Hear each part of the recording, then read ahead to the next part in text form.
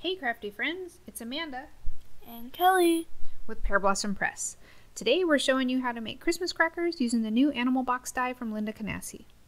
We're participating in the Get Kids Crafty December blog hop, so today Kelly's going to be doing most of the work. This new die is a steel rule die, not the wafer dies that we see so often. You can cut through thicker layers of materials or more layers of cardstock at a time. It has all the parts you need to make multiple animals, but today Kelly's going to be showing you how to make a unicorn. These boxes are really easy to assemble, and with just a few extra steps you can turn them into Christmas crackers for your holiday table, which are a lot of fun. I usually buy some at the store, but this year we wanted to make our own. To start out, you're going to cut a pair of the larger box pieces, and you can cut them from any papers that you want. Since it's a unicorn, she wanted to use white cardstock for the body.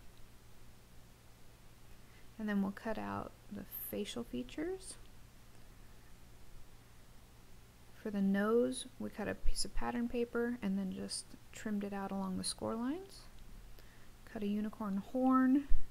We cut 4 ears, 2 from white cardstock and 2 more from the yellow cardstock, and then just trimmed them down a little bit so they would be the inner ears.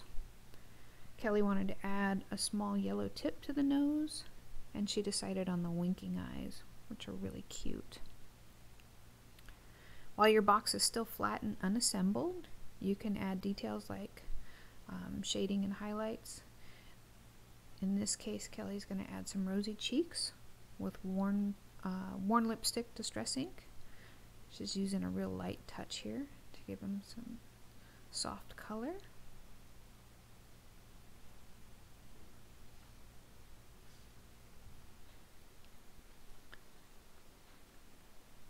Then it's time to start gluing the features in place. We're using PVA glue in a fine liner bottle. I like the control you get using this applicator, and I like this glue. It dries clear and matte in case you go over the edge a little bit. Anything seeps out, you won't see it. Also, I don't get any warping with this glue as long as I use thin layers. Kelly's going to glue the other features in place. This die set's really neat. You've got a lot of mix and match options for the eyes, the ears, the noses, so you can make a lot of different animals.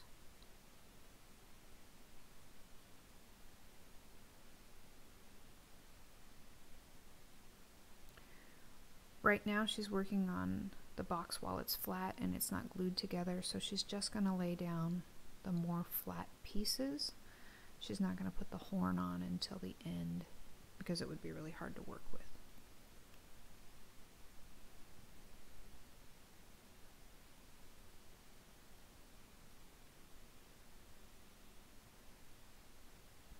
After she gets the ears in place,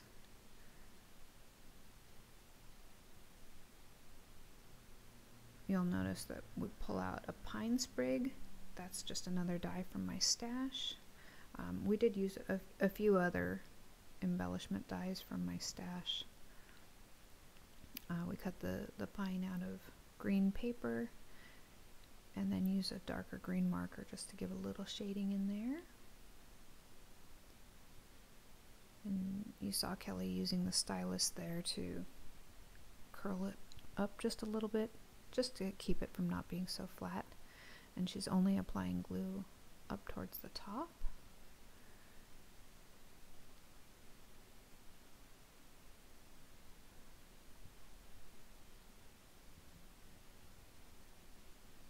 And she's fluffing them back up a little bit more.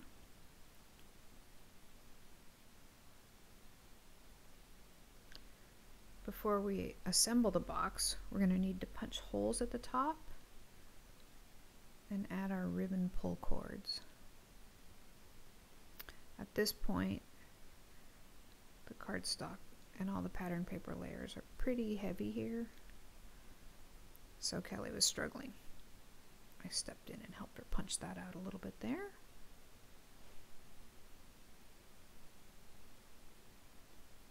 Now she can add the ribbon pull cords. They're actually very important to the mechanism of the cracker. We're going to need to be able to pull the front and back of the box straight out to activate the snap strip when we put that inside. So she's giving the ribbons a double knot.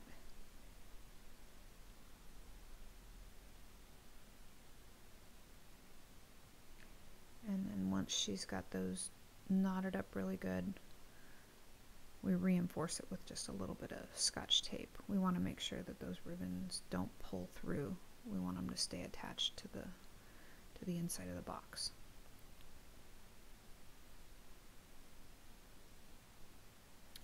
Now it's time to fold up the box and start gluing it together. The side tabs need a good crisp fold, so Kelly's using a bone folder for those. And then she's going to give the other score lines just gentle folds.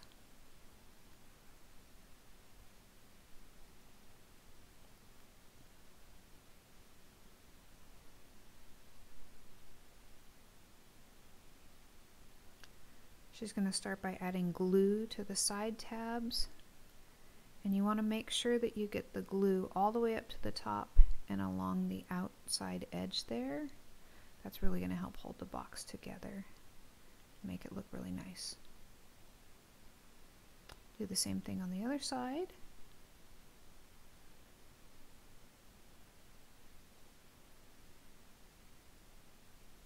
Once that glue is set up, I'm going to fold the bottom of the box in, and you only need to add glue to the two bottom tabs.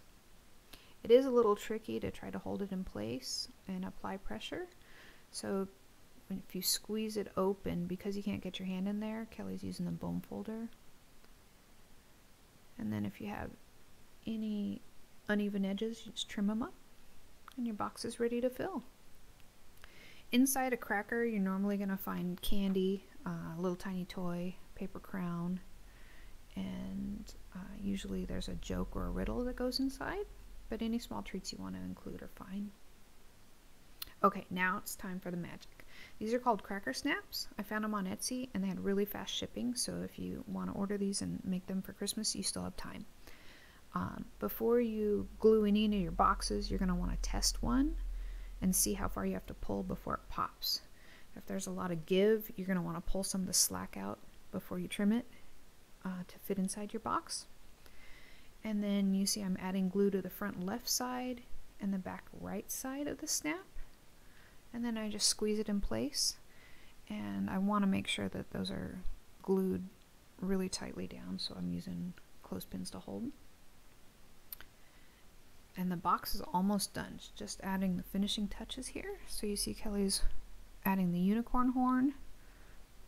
We curled up the paper a little bit.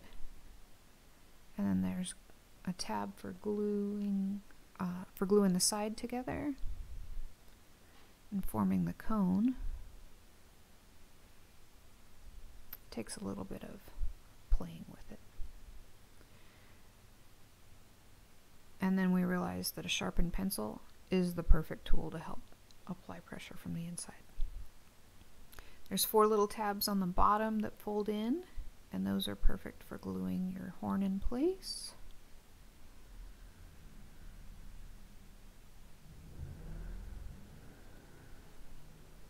Once you've got the horn in place, Kelly's just going to tie up the ribbon pull strips into a bow so that it looks really cute.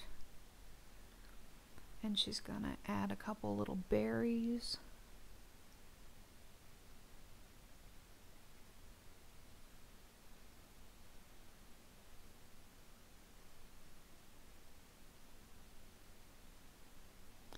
And the third berry she adds with a little piece of foam tape, just so it's got a little more dimension there.